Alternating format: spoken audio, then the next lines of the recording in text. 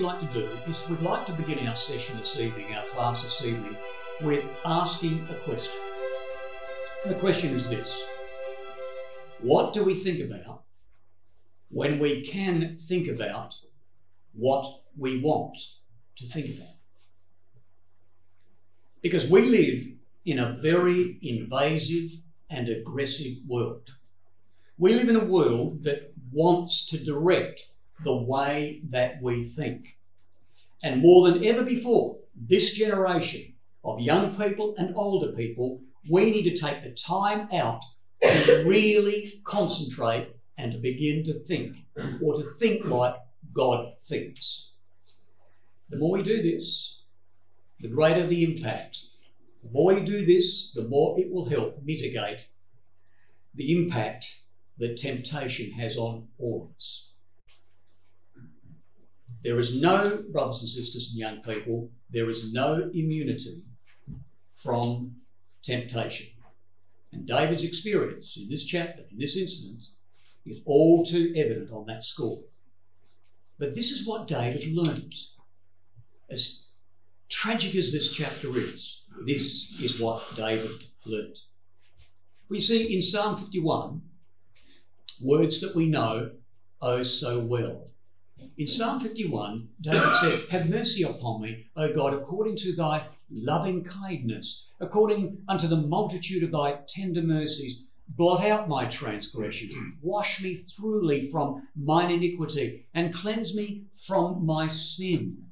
Behold, thou desirest truth." You would have surely recognised all those words. But of course, all of those words are found for us when we have a look at Exodus 34. This is based on the glory of God. David, not you, not yourself, not putting yourself up there, God. And we read of the character of our Heavenly Father in Exodus 34. But oh, sadly, David says this, but spiralling out of that terrible tragedy, he says, according to thy loving kindness, he says, blot out my transgression, blot out my rebellion. This is David, a man after God's own heart. He says, clean me from my iniquity and my sin, my perversion, my distortion of your glorious character. And of course, David says, I have missed the mark. Tragically and terribly have I missed the mark of the glory and the character of God. It's wonderful, though, God left that on record, awful as it is. God left it on record that you and I might see what David saw and see the passion, the drama that comes out of this man's life. So God does not, when he paints a picture of a person's life, he ignores nothing. When God paints a picture of a person's life, he denies nothing. When God paints a picture of a person's life, he overlooks nothing.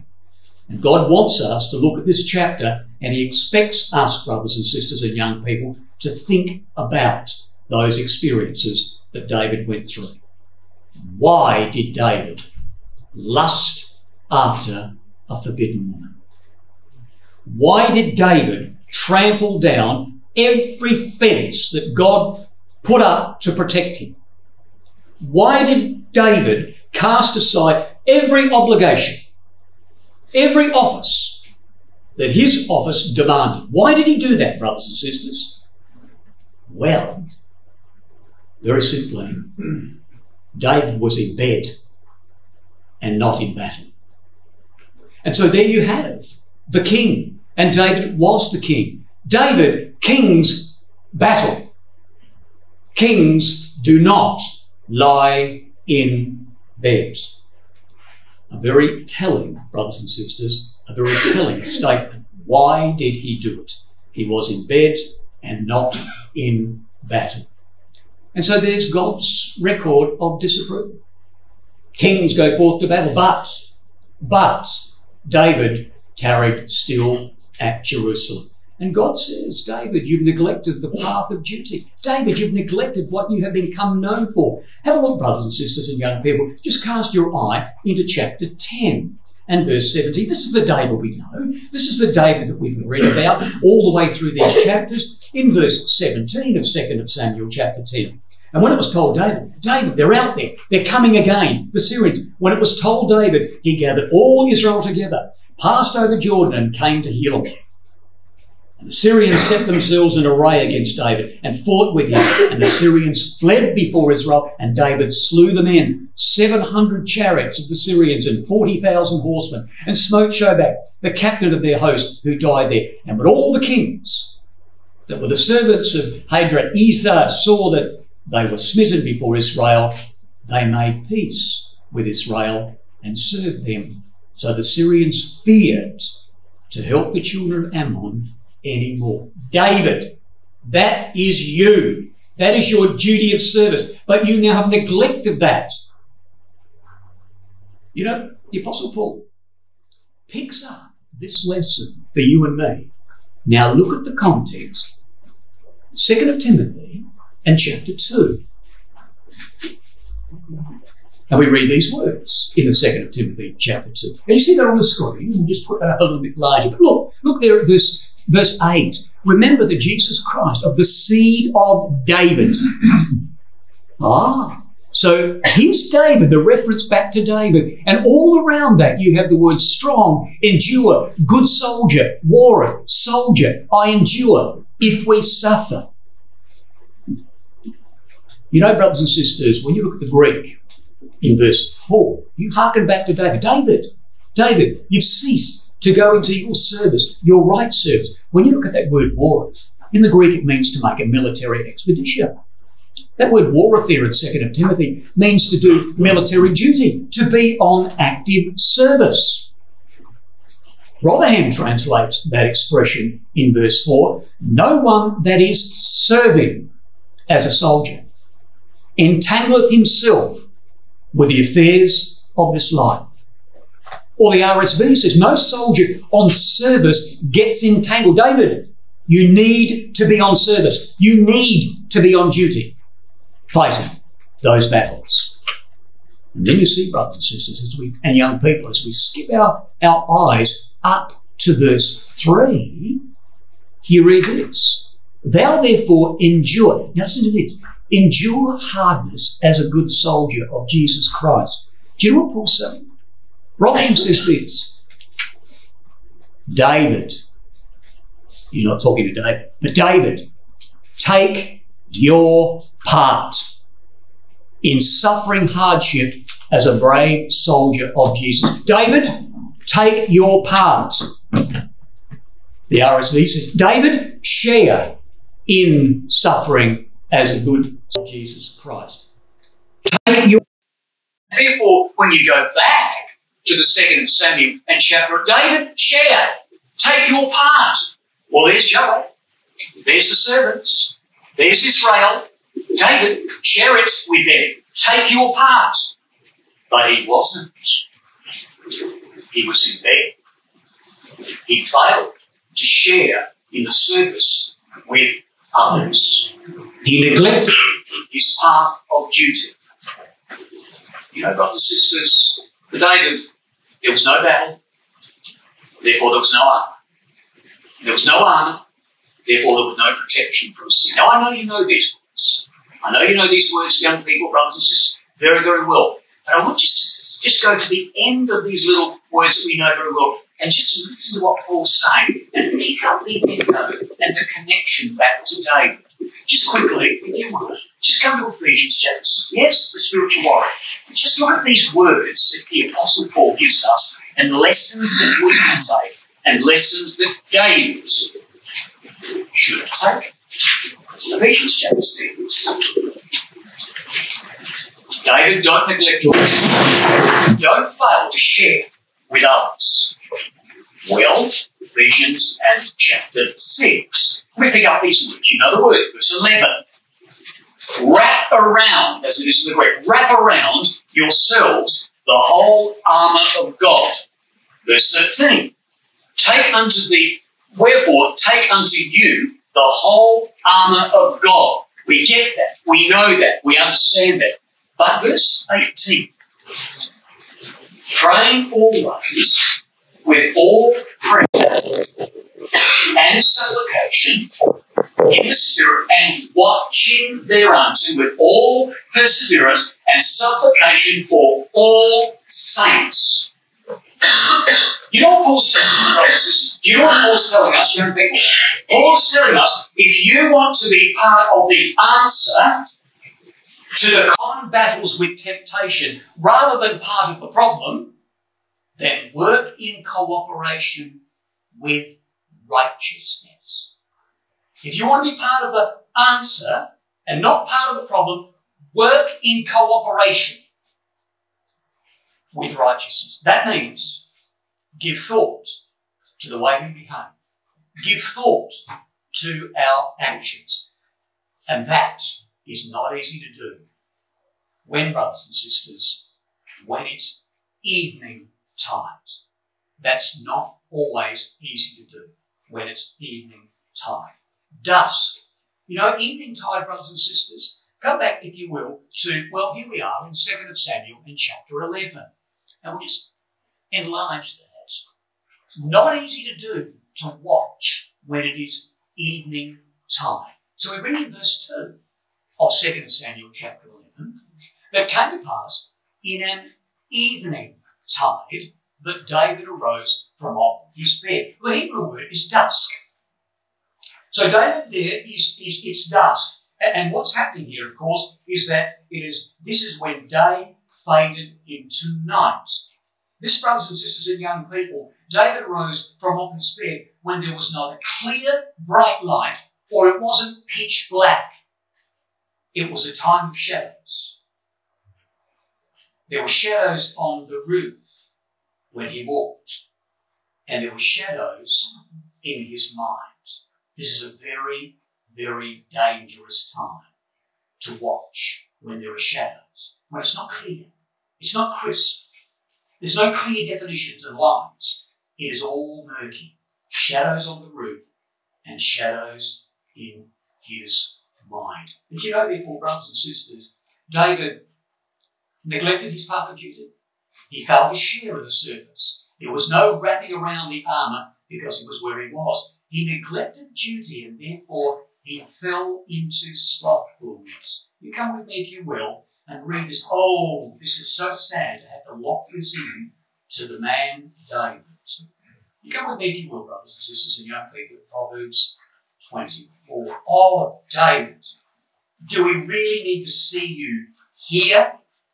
Yes, we do, because he was here. He turned into slothfulness. Well, verse 30, Proverbs 24.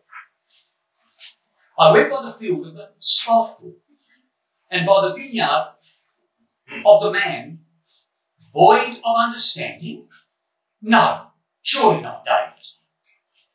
And verse 31, and lo, it was all grown over with thorns, and nettles had covered the face thereof, and the stone wall thereof was broken down. No, brothers and sisters, stone walls were built to keep out wild animals. This stone wall was not broken down. This stone wall in the Hebrew was thrown down. And that is in the Hebrew. So here is a wall to keep out wild animals, and it's thrown down. And then, of course, you have in verse 30, I went by the field of the slothful. And the word in the Hebrew means to lean idly. You can see, David? Shadows on the roof. Shadows in his mind. He's not sharing the battle with others. He's not on duty. He's not enduring.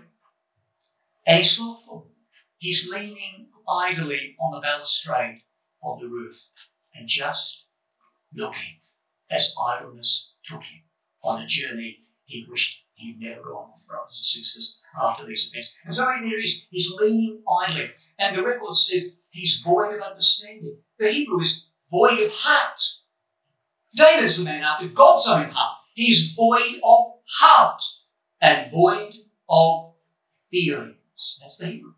Oh, David, no.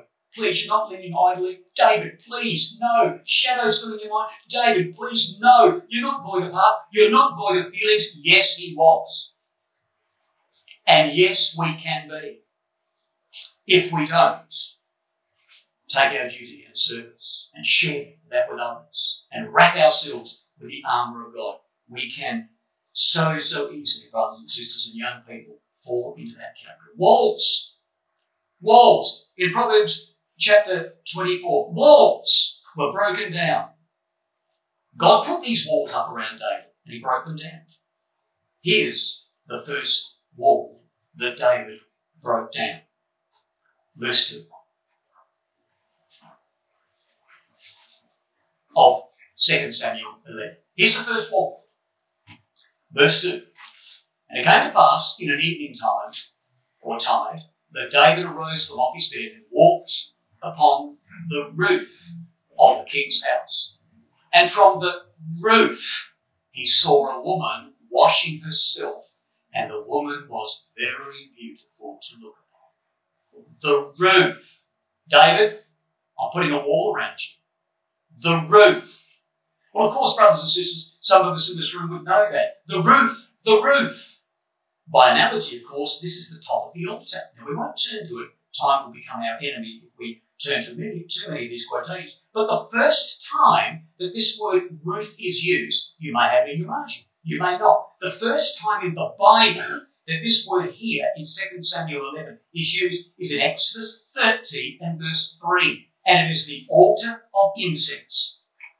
And it had a roof. And it had walls. And of course the houses were built to mimic the altar of incense. So David is walking on the top of the roof or the altar of incense. From the place of prayer, a wall God put up. David, where are you? I know there are shadows here, but David, where are you? You're on the top of the altar of incense. You're at the place of prayer. What are you doing leaning idly like a slothful man and letting your eyes take you wherever they will? That's the first wall that God put up. And you know the lesson, brothers and sisters, young people? A place of prayer. Prayer was never designed as a substitute for personal effort and diligence. He's at the place of prayer. But you don't pray and leave it there. Personal effort and diligence has got to be there, locked together with prayer. And here's David. And God put up a wall and he trod it down. Here's David and he's approaching 50. Young people, he's approaching 50 years of age. And if only we could wonderfully pronounce, if only young people we could say, and older brothers and sisters will understand where I'm coming from. If only we could announce that as we grow older, we automatically grow up. If only we could say that. Or the longer we walked in Jesus Christ, the more we are guaranteed immunity from sin. If only we could say that. But it isn't true. And David's caught out on both accounts. He's caught out on both accounts. The older we grow, do we automatically grow up? Not necessarily. The longer we are in Christ Jesus, do we then are we guaranteed more immunity? No, we're not guaranteed more immunity from sin. And here, brothers and sisters, David's caught out. And have a look at what happens here, brothers and sisters. What happened there? We'll push that. Got those dots there. Something happened. We'll go back again. Okay, we'll push this. Escape. There we are. Look what happened, brothers and sisters. Here was David caught out on both accounts. Now look at this. There he is, leaning idly in a slothful way. And what does he see as he leans out of the words of Proverbs 20? What does he see? Look at the way the scripture describes it. And from the roof, the wall that God put up around him. No, David, it's no matter of just prayer. Effort and diligence is required. But what does he see? Bathsheba? Uriah's husband? A woman that he knows? No. He saw a woman. And the woman was beautiful. And David said in quite after, the woman. And in verse 5, and the woman conceived. This is just a woman. David knew nothing about her. Nothing about the sweetness of her character, the beauty of her character, the beauty of her mind. Nothing. He looks and just sees a woman. How tragic that was. Meant nothing to him. And therefore, God says, well, you've trodden that wall of prayer down, David. I'm going to put another wall up around you, the woman. So therefore you read in verse 3 these words about this woman. And David said and inquired after the woman. And one said, is not this Bathsheba, the daughter of Eliam, the wife of Uriah the Hittite? Now, you know, brothers and sisters and young people, normally the genealogy of a person is given by the person's name, followed by the father, then the grandfather, and then in some instances, the great-grandfather. But this servant says, is not this Bathsheba, the daughter of Eliam, the wife of Uriah? David, the lady is married. David, the lady is married. I wonder whether the servant was thinking what David was thinking. She's married. That should have been, that's a wall. God put another wall up. But he tried then. 3 words that were designed by God to help David's thinking change. 3 words. Bathsheba, Eliam, Uriah. You know the meanings. Bathsheba, the daughter of the oath. Eliam, the God of the people. And Uriah, my light is Yah. But you know, brothers and sisters, the links, the echoes in the Bible. Bathsheba. Do you know the word Sheba is the root word from which we get the word 7? And the very first reference of this word Sheba, 7, the very first reference in the Bible is Genesis 21. What a context. You come with me if you will. Look at the context. God put a wall up. Genesis 21, the first time we read this word, this Sheba, the root word from which we get the word 7. Look at the context. Look at the lessons flowing out of the things that happened in days gone by. David, learn from the lessons of the past. For this instance, and we should do the same.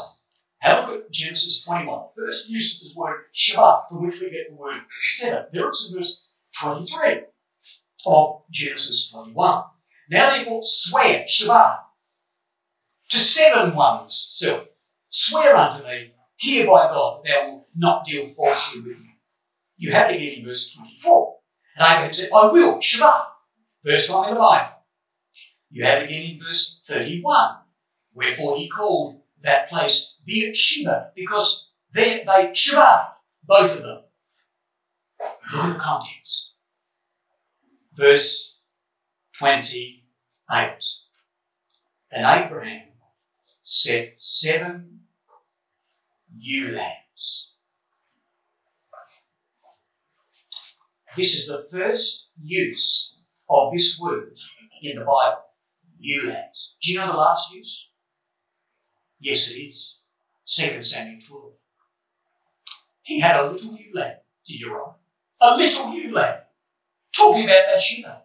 So here, brothers and sisters, the first time the word Sheba is used is in the context of ewe lambs. And the first time the ewe lamb is used here in Genesis 21. The last time it is used is in 2 Samuel and chapter 12. But look at the context. Just turn the page over to Genesis and chapter 20. Not only the ewe lambs here, not only is the first time the word Sheba used, but look at the context. Genesis 20 and verse 2. And Abraham said to Sarah his wife, she is my sister. Said of Sarah his wife, she is my sister. And Abimelech, king of Gerar, sent and took Sarah. And God came to Abimelech in a dream by night and said to him, behold, you are a dead man, for the woman which you have taken, she is another man's wife. Verse 7. Now therefore restore the man his wife. What an amazing thing. God puts a wall up and says, Bathsheba, you didn't know this, David. You didn't. She was just a woman. But she is Bathsheba. Go back to when it's first mentioned. 7, the covenant number. Ulam, another man's wife. All of that, brothers, swirling around there in Genesis. What an amazing thing. What an amazing lesson that there was to all of those that might fall into the same snare of that. But David remained blind. He's caught up in this. He's a powerful man. And power and wealth eat away at the favour of most men. And in this case, David would be no exception. And for 17 years, David had enjoyed an unbroken spell of prosperity. In every war, David was successful. On every great occasion, the adulation of his subjects only intensified. He was a brilliant organiser, was David. He was a brilliant manager. David was a brilliant battlefield strategist. He was the mightiest monarch of the day. And so he sent the messenger and took her. Nowhere in the Bible do we have any record of Bathsheba attempting to resist this evil. If she had any inkling, brothers and sisters and young people, as to why the summons had been given, then the right thing to do would be to excuse herself, to remind the king who he really was. But unfortunately, like David, there seems to be a caught up in the moment, and they lost sight of reality. Or you might say Bathsheba, well, he was the king. How could she not refuse it? You might say, she was innocent. Brothers and sisters, Abigail stood up to David, and Bathsheba could have done the same thing. They lost sight, both of them lost sight of reality. What was the reality? Young people, brothers and sisters, what was the reality? This was the reality that they lost sight of. Proverbs chapter 11. This was the reality. They lost sight of this. And young people, brothers and sisters, when we sin, we lose sight of this reality. Proverbs 11. What a picture this is. Try and imagine this in your mind. Proverbs 11. Verse 22. This is the reality. As a jewel of gold in a swine's snout, so is a fair woman which is without discretion. Now, you know, brothers and sisters and young people, that word discretion there is used several times in the Word of God. This word, discretion. Bathsheba was a stunningly beautiful woman. She had a dedicated, noble, spiritual husband. But as a jewel of gold in a swine's snout, so is a fair woman which is without discretion. Did you know the Hebrew word here, discretion, is perception? Perception. The golden jewel in the snout of a pig. They just don't belong together. Bathsheba, in this instance, lacked the perception to stand up and to say to David, David, this is going to lead you and me to a pig's trough. They don't go together. And that word discretion there, used in Proverbs chapter 11 and verse 22, is used 13 times in the Old Testament, this word discretion. 13 times. And the only place it is used of another woman, the only place it is used of a woman, not another woman, the only place, for 13 times this word discretion is used, the only place it is used of a woman is in 1 Samuel 25. 13 times. Discretion. Discretion. And the only place where it's attached to a woman's name is 1 Samuel 25. What a woman we have here. 1 Samuel 25. Pick up the record in verse 32 and 33. Discretion. 13 times. The only place here where it's attached to a woman. Verse 32. And David said to Abigail, Blessed be Yahweh, God of Israel, which sent thee this day to meet me. And blessed be thy discretion. There's the word. Blessed be thy discretion, and blessed be thou, which hast kept me this day from coming to shed blood, and from avenging myself with mine own hand. Oh, look at the discretion of this woman. Brothers and young people, look at the discretion of this woman. You pick it up there in verse 18. Look at the detail. Verse 18. Then Abigail made haste, and took 200 loaves, and 2 bottles of wine, and 5 sheep ready dressed, and 5 measures of parched corn, and 100 clusters of raisins, and 200 cakes of wheat, and lay them on the donkeys. It says Abigail made haste. And the word in the Hebrew means to be liquid. It means to flow easily. There was nothing that was going to stand in the way of Abigail. Nothing was going to get up. There was something that thought David was in, he had murder. He had murder in his mind. And Abigail's got to move with alacrity. And she flowed like liquid, like mercury. Nothing would stop her. But 7 times the word and is used. Each is independent. Each is important. And each is emphatic. Abigail was quick, very quick, but very thorough and very thoughtful. And. She's quick, she's flowing like liquid, and she's thoughtful. Everything was there. What a woman. Brothers said she was dealing with sin. And that is the way we deal with sin. Quickly and thoroughly. Bathsheba, if only you had said to David, no, my Lord, Yahweh has kept you in the statute of life. If only she had said to David what Abigail had said. But that was Abigail, brothers and sisters, and this was not Bathsheba, and Bathsheba was not Abigail. Not a tragic thing. And therefore, she came in unto him, and he lay with her, and innocent blood would be shed.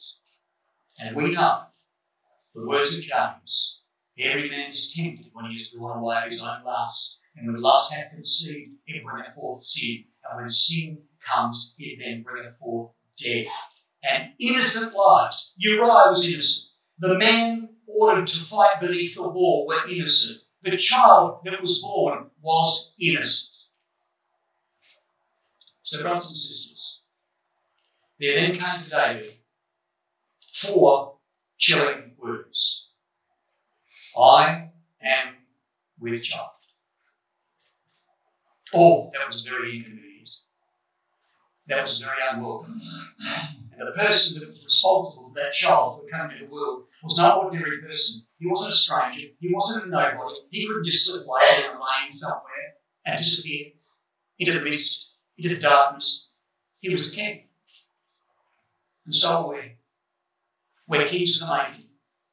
And we, young people, brothers and sisters, when we sin, we can't just shrug and then disappear down an alley. The penalty for adultery was death. And David and Bathsheba were in serious trouble. What they did together, they did at night. And now they're afraid of Uriah. The light. What they did in the dark now created fear.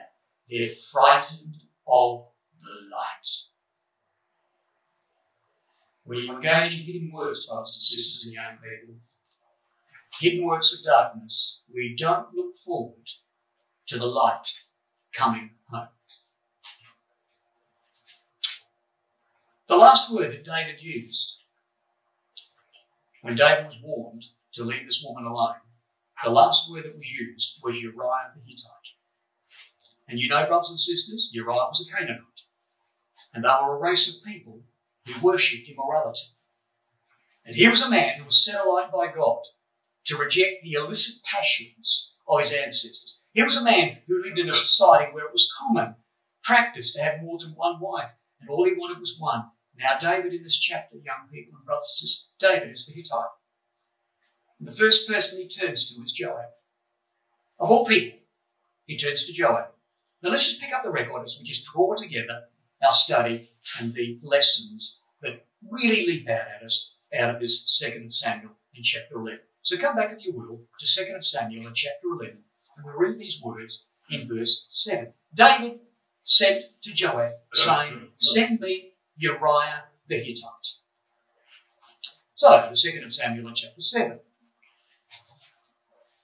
And we read these words. Here's the interview. Now listen to a man called out. Listen to a man desperate to escape what has happened. Listen to the interview, brothers and sisters and young people. 2 Samuel and chapter 11, and we pick up the record in verse 7. And when Uriah was come to him, David demanded of him how Joab did, and how the people did, and how the people prospered. In this record, in this verse, David said, "Shalom." David said, "Shalom." David said, "Shalom." 3 times. Did, and prospered. Shalom. Shalom. And there's Uriah going, "What's going on here? Why have you brought me back?" Well, I mean, you're asking me all these questions. How's Joab? How are the people? How's the war going? You can just imagine what's going through the mind of Uriah. David, why me? Why are you interviewing me? What's going on? And David says to him, "Look, Uriah, I want you to think about yourself." What is a strange question? I want you to think about yourself. I've called you from the battle over here, and I want you to think about yourself. So David says in verse 8, "Go to your house." Oh, that's the very problem that caused all this issue. David arose and walked on the roof of the king's house. That's where all the shadows started to come from. And so here's David. David, you're right, you go to your house. The very thing that got David in this mess in the first place. Why did you go to your house? And David talks, and David talks, brothers and sisters. He's done an awful lot of talking up till now. And quite frankly, all of it was nonsense. Uriah should have been commended. He's a noble man. He's an unselfish man. But how could David condemn him? Now look at this, brothers and sisters. Look at this. David says to this man, he's going, why am I here? David says to him, "Go down." But he went not down. He went not down. He went not down. So David the tempted becomes David the tempter. Go down. Go down. He didn't go down. And therefore, brothers and sisters, the question is asked, why? David says to Uriah, "Why didn't you go down?" And Uriah said, first words, "The ark." Last words, "I will not do this thing." You see that? First words of Uriah, "The ark." The last words of Uriah, "I will not do this thing." God is foremost in my mind. I will not go down. David, brothers and sisters, is now facing a man who was centered on the presence of God, and therefore self-denial followed. God first, self-denial follows. You know, brothers and sisters and young people, there's a lesson here for you and me. There are times when those who practice self-denial become thorns in the sides of those who want to make the best of both worlds. You experienced that?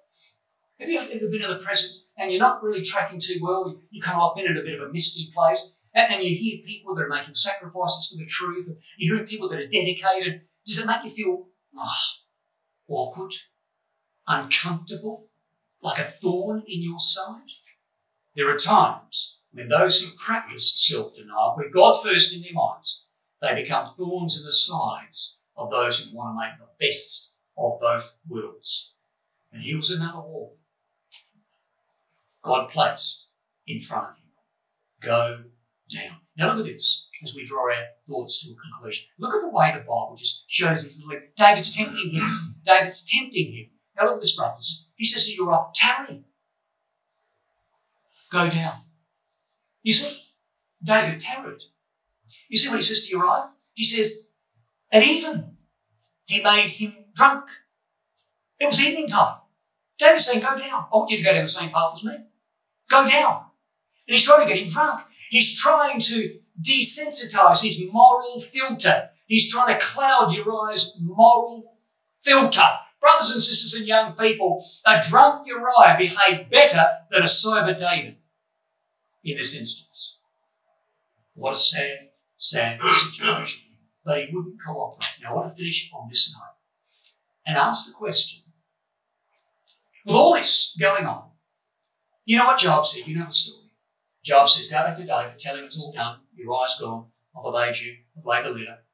Just make sure when you go to David, David goes, oh, what have you done? What have you put them at the wall for? You know the story, brothers. Just tell him. Just recount this. Now, have you asked yourself the question? Verse 20. Why does this historic incident of Abimelech appear here?